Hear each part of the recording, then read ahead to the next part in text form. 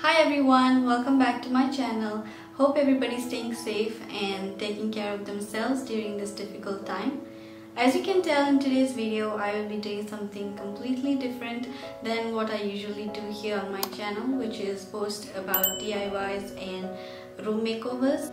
So in today's video, I will be sharing with you guys some really good designer tips on how to pick the perfect curtain for your space. So let's get started. So before I start with the actual curtains themselves, let's talk about the curtain rod. What type of curtain rod should you pick for your space? The type of decorative rod that you use for your space should relate to the aesthetic and functionality of the room. Here are some few options. The classic rod is basically an adjustable pole, often featuring ornamental end caps, which we call as finials. And then this rod attaches to the wall with brackets. This is a very common option and looks good in any room setting. And if you want to add shears or layer shears, you can also buy a double curtain rod. So a return rod is basically an adjustable U-shaped rod that screws directly into the wall, and you don't need any brackets for this one. And the curtain panels will then wrap around the curved sides, making this a really great solution for blocking out light and reducing noise. It can also be mounted on the ceiling if you want. This type of rod will look great in an industrial or farmhouse kind of aesthetic and is a great option for casual spaces like a cafe too. For a track rod, this is where the drapery hooks will attach to pulleys inside a track, and it can be installed either on a wall or the ceiling, and the curtains will glide really effortlessly. It gives a very polished feel, and if you are someone that has like either a modern or contemporary space, this is a definite option for you. To be honest, these actually look great in any room, especially formal spaces like living and dining rooms. A bonus tip is pick your metal rod to match the finishes of your space. Now let's talk about the actual curtains themselves. Let's talk about the length. There are three different types of length, which are mainly called as the sill length, apron length and the floor length. Now the sill length is where the curtain touches the window sill. This is a great option when you have a piece of furniture like a desk that is mounted on the wall directly under the window.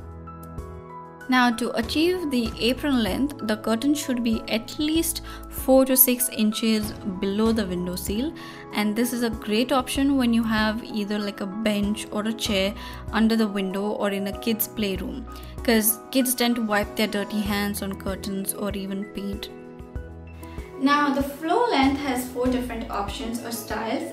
These are called as kiss, puddle, brick puddle and float. Now the kiss is where the curtain barely just kisses the floor, meaning it is perfectly above the floor. It gives a very polished and tailored look and very hard to get, to be honest, because it requires very precise measurements. This is a great option for formal spaces like dining and living rooms. Next is the puddle. This style is very dramatic and romantic, and to achieve this look, add about 3 to 4 inches to the curtain length. This is great for formal spaces like a dining room and even a bedroom if you want to have that romantic kind of feel. However, this is not a good option if you live somewhere where there is a lot of dust, as these require frequent cleaning. Also, not a good option for spaces that have a lot of traffic, as there is a tendency to trip and fall.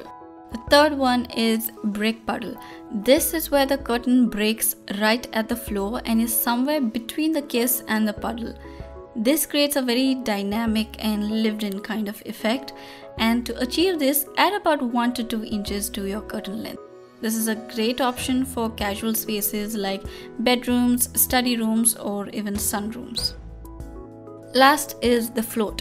This is a slightly less formal style and can be achieved by reducing your curtain length by maybe an inch to half an inch from the floor.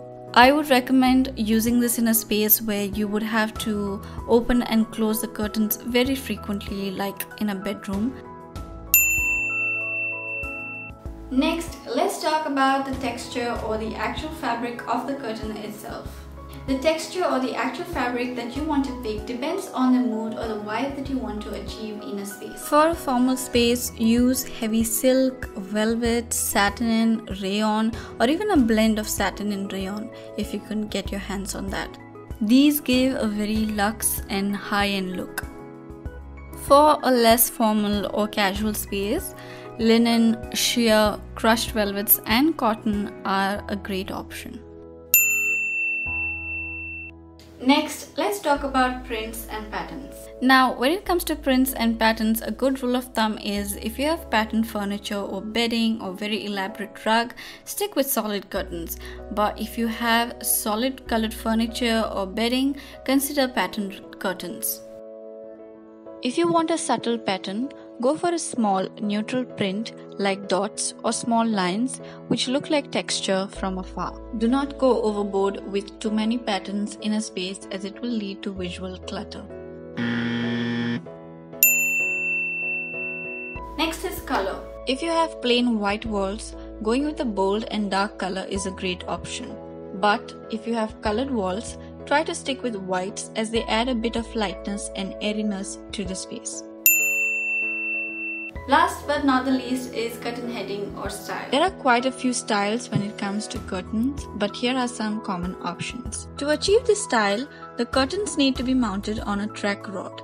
It is highly functional and the ripples always stay in shape while the curtains glide easily. This style is perfect for extra large and floor-to-ceiling windows for a modern and sleek aesthetic.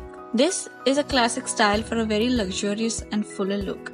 It is very elegant and has a very formal feel. This is highly functional for curtains that are used very often. However, to achieve this style, it would require you to use more material than your usual curtain panel. This style creates beautiful, clean lines, making it perfect for modern and contemporary interiors. Besides looking good, these type of curtains are very easy to install, and these work only with curtain rods, not curtain tracks. This is the most classic and common of all methods of hanging curtains. A rod pocket is a sewn-in pocket or a casing at the top of a curtain panel that slips over the rod and conceals it. Curtain panels hung this way bunch very nicely and have a very simple, casual look. This, however, is not recommended for everyday sliding, especially thicker fabrics. Tab top curtains are curtains with fabric loops or tabs at the top edge or head, and they are then threaded through the pole or rod. These look great in a simple farmhouse, coastal, retro, or bohemian chic aesthetic. However, like the rod pocket style, these are difficult to draw and are not suitable for regular use. If you guys enjoyed this content and found it informative, please give it a like, subscribe to my channel and hit the notification bell so you get notified every time I post a new video. And I'll see you guys next time.